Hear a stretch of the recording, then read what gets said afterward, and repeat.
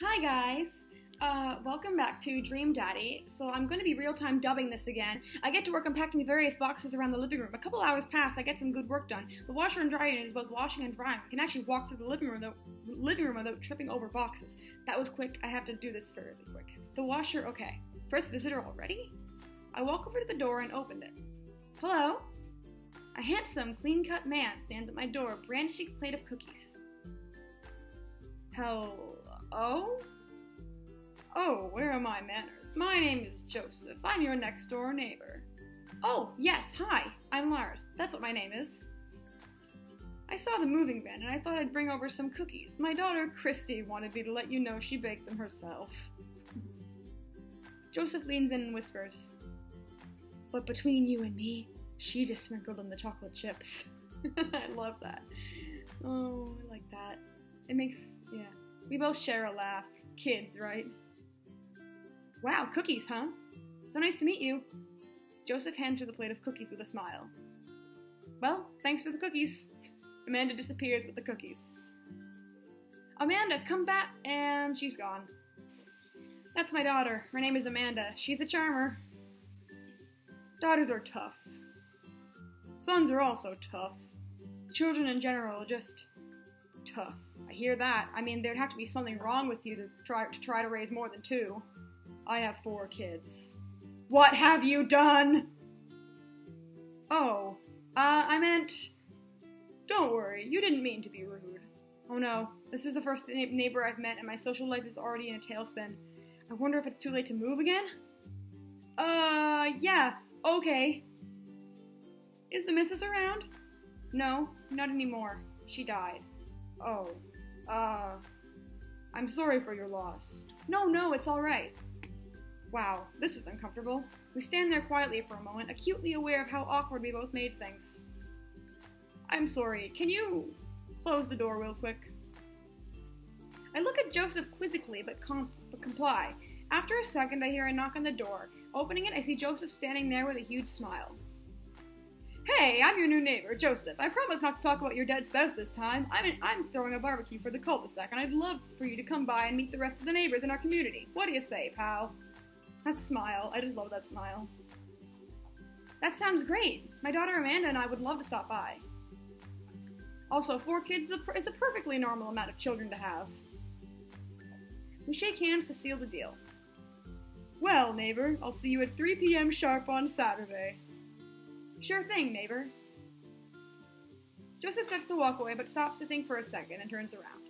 Hey, in all seriousness, raising a kid on your own can't be easy. If you ever need to talk about stuff, I'm the youth minister at a church down the street.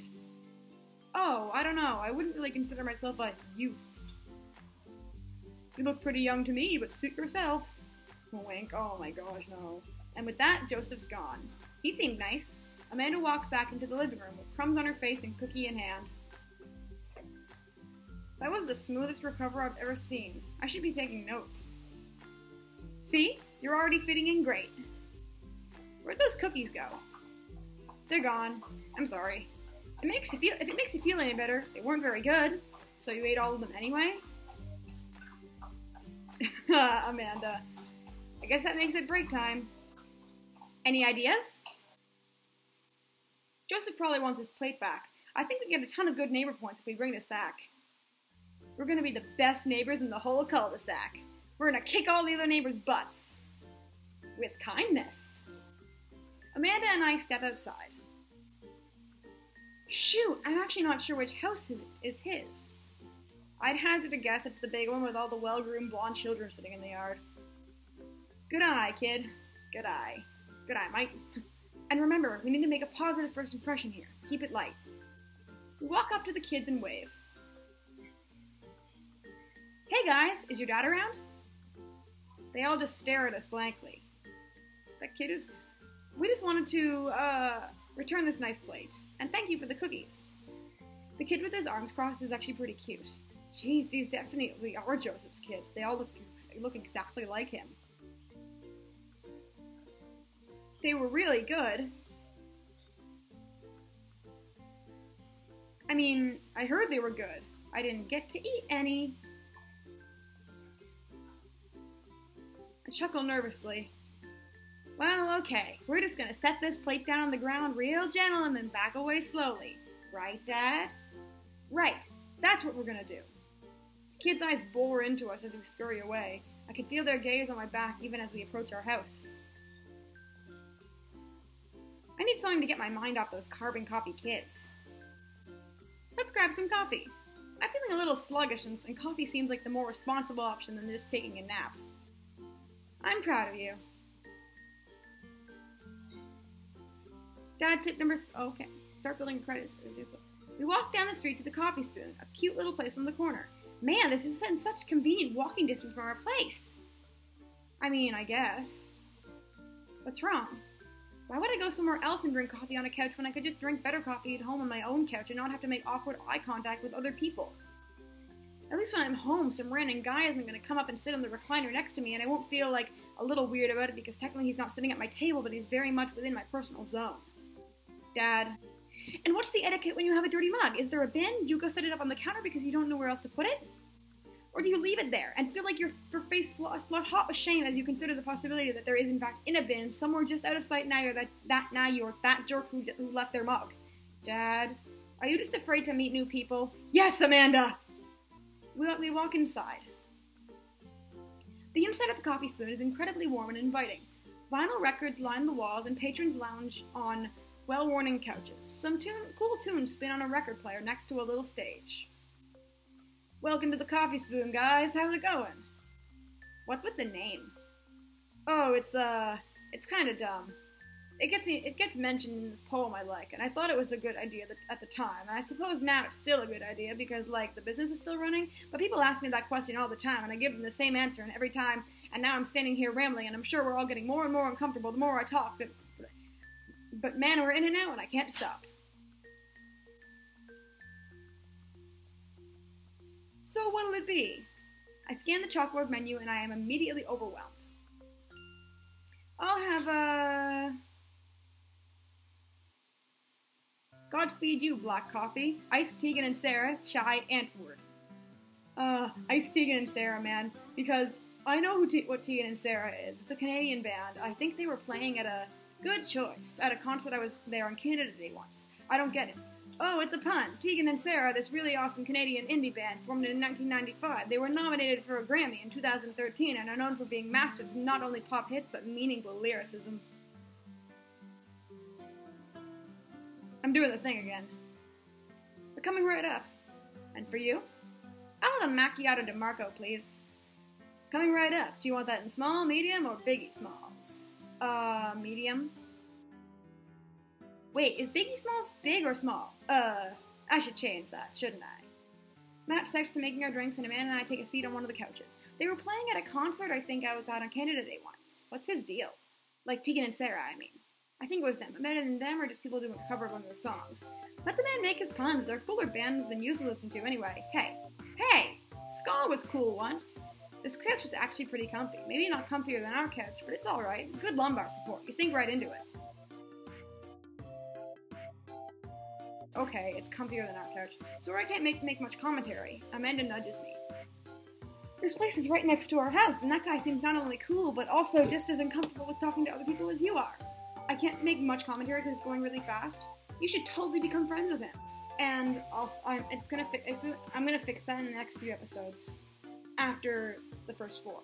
I don't know. Come on, what'd we say about meeting new people?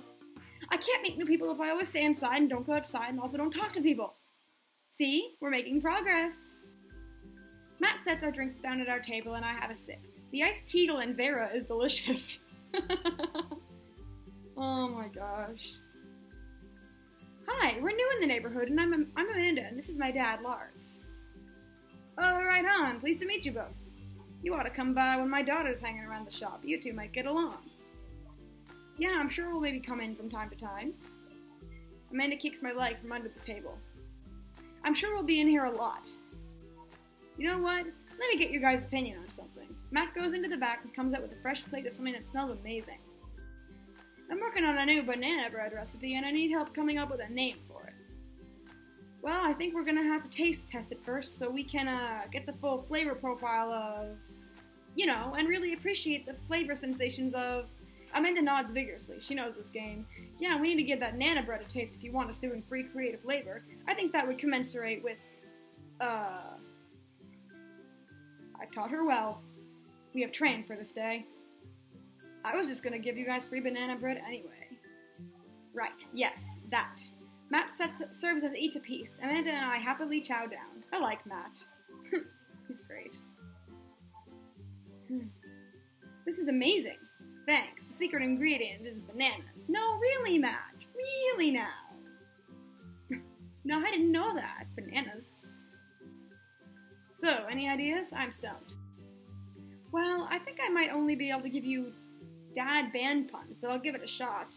Look at Amanda's face. I love her smile. Definitely right said banana bread. Right said Fred. Like right said Fred, but now it's about banana bread. I think the youngsters would like it despite not getting it. That actually has a nice ring to it. Really? Yeah, right said banana bread. Strong decisions. That's art, baby. I wanted to say baby because I thought it sounded cool, but once I said it, I realized that it just doesn't sound good coming out of my mouth, and maybe I should leave saying baby to the professionals. Amanda has yellow eyes. Enjoy your coffee. Thanks, baby. See? It sounds good when you say it. Across the way, a man catches my eye. He sits by himself, brooding over a cup of coffee. Our eyes meet just for a moment. I hastily look away, hoping he didn't catch me staring. Who is that? We finish up our drinks and head out. Thanks for stopping in. Take care. Okay, now that we're full of caffeine, where to? I need a nap. We just had coffee. Have you ever known me to play by the rules? Your father is a rebel, sweetie. Now all aboard the train to Sleepy Time Junction. Somebody's taking a train to Sleepy Time Junction. Someone is so tired he can barely function. So he's hopping on the train to Sleepy Time Junction. All aboard, cries the engineer.